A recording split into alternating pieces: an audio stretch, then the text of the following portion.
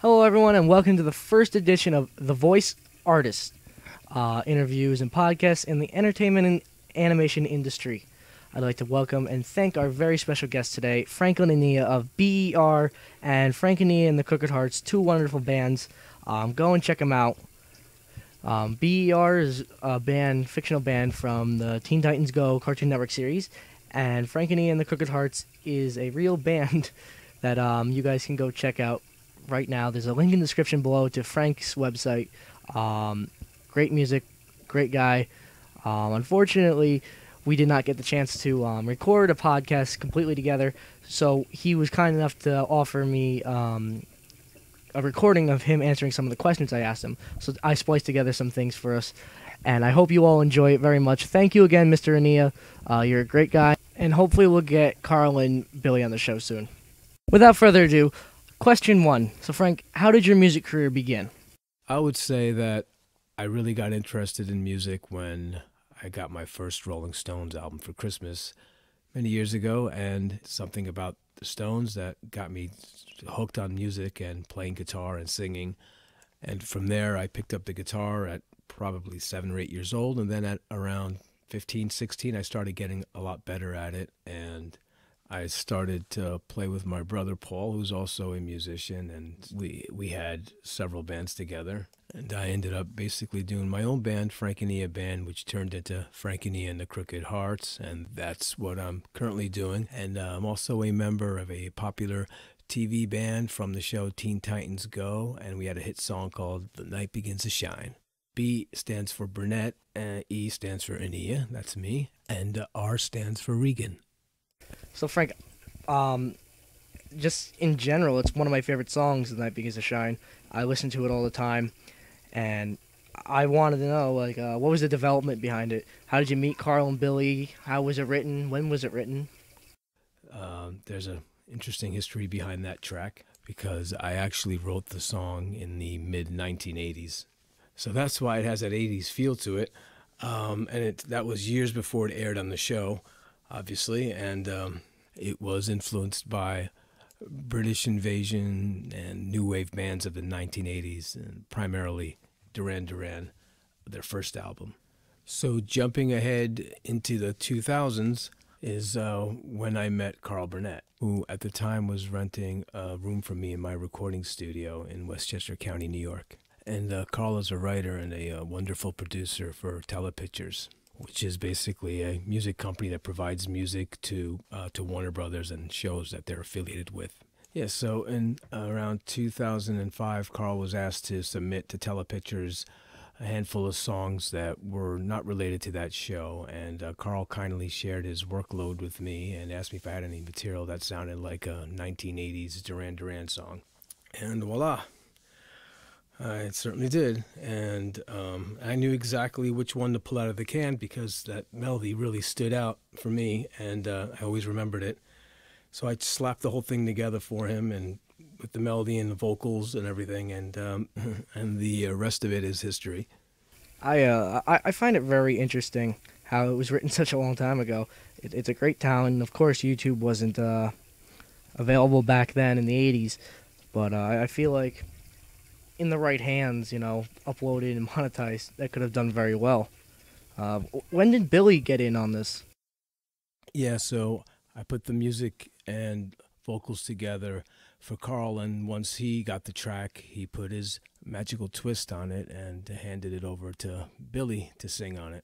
And I believe they met a year or two before Carl met me on the road, and he handed him a version of the song on the CD and asked him if he could sing on it.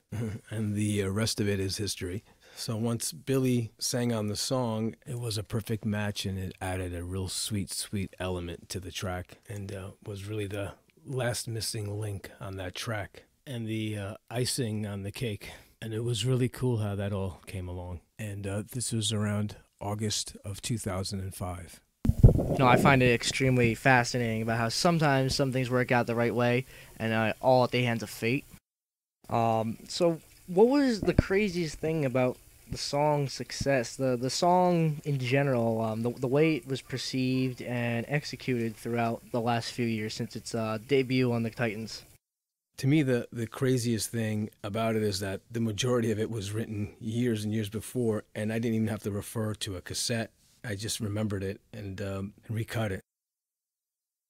I find that very interesting. Um, it should have been discovered a long time ago. You have such a great talent, I gotta say though. When was its Titan debut again? I remember watching it. I think the day it did come out. Jumping to 2015, The Night Begins to Shine first appeared in an episode called Slumber Party. And that's where it went haywire and people started looping it on YouTube. And at that point, it went kind of viral. And then the producers decided to dedicate an entire episode to the song. And that episode was called 40-40-20. I'm a big fan of the show, and I've watched that episode a few times. And I understand 40% goes to you, 40 to Carl, and 20 to Billy. What exactly is the 40-40-20 mean in all of this? 40-40-20 is actually the royalty split between us three. Oh, okay. Now I get it. Well, anyway, jumping forward to last summer in August, I understand there was a 4-part special for Teen Titans Go! The Night Begins to Shine, where there was also 2 new debuted songs, which I also happen to like very much. Can you explain a little bit about it? The 4-part series aired in August of 2017, and that's when the song hit #1 worldwide on iTunes and number 23 on the Billboard Rock charts. And the other 2 tracks, Forever Mine and Rise Up, also charted. And those 2 tracks also came together in a similar fashion. That must have been an amazing achievement. Great feeling when you top the charts in the iTunes store. That's amazing. And not only did you just top it with Night Begins to Shine, but the other songs even made the list. And that's an amazing accomplishment. And congratulations to all of you. The song was definitely great enough to top the charts, and it was definitely great enough to get a cover by 2 well-known faces in music, or 5 if you count the band itself. Can you tell us about who did a cover on The Night Begins to Shine? The Night Begins to Shine was covered by CeeLo Green and Fall Out Boy, and they did really, really awesome versions of the song. Oh, absolutely, absolutely. And the way they used it in the show was amazing, and I love their covers. It can never match the original, but they definitely got 2 different feels to it, and you could still feel the emotions and heart racing you get from the original. And I think it's great that they still connected with the original song and grasped the concept of it. Now, what is the future of B.E.R? Are you guys planning to go back in any new episodes? Is there anything else you can tell us about what's going to go on in the future? Yes, if we were asked to write more songs or participate in more shows, we would absolutely love to do that. And you never know, there might be a spin-off from the show, and how cool would that be? I think that would be absolutely amazing for a show all about B.E.R. A spin-off of that would be amazing. Something definitely new for the network. Big fanatic of cartoons, and I would watch that all the time. We'll definitely see what the future brings with that. And on the topic of B.E.R. being a show and on the show itself, what was it like seeing yourselves as cartoons? I think that was an unbelievable experience for all of us. Just to be part of the Warner Brothers family was a real honor for me, because all my favorite cartoon characters were always the Warner Brother cartoon characters like Bugs Bunny. I think that's absolutely amazing. I'd love to be in your shoes in that case, because I'm such a big cartoon fanatic, and being on Teen Titans Go or any show is absolutely an honor, and I'm glad you guys got that opportunity. Future of yourself, though, aside from the band, aside from cartoons and all, what's it looking for the Crooked Hearts?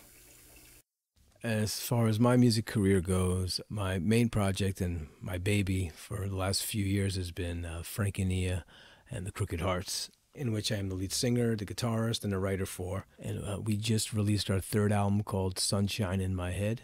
I enjoy really working with my bandmates, Martin Stroh, Brian Newsholm, and Alex Vritzabitsky, which are really my good friends, and we have a great time playing music. Okay, guys, thank you so much for listening. Thank you so much, Mr. Frank Enea. You guys heard it first from Frank. Go check him out.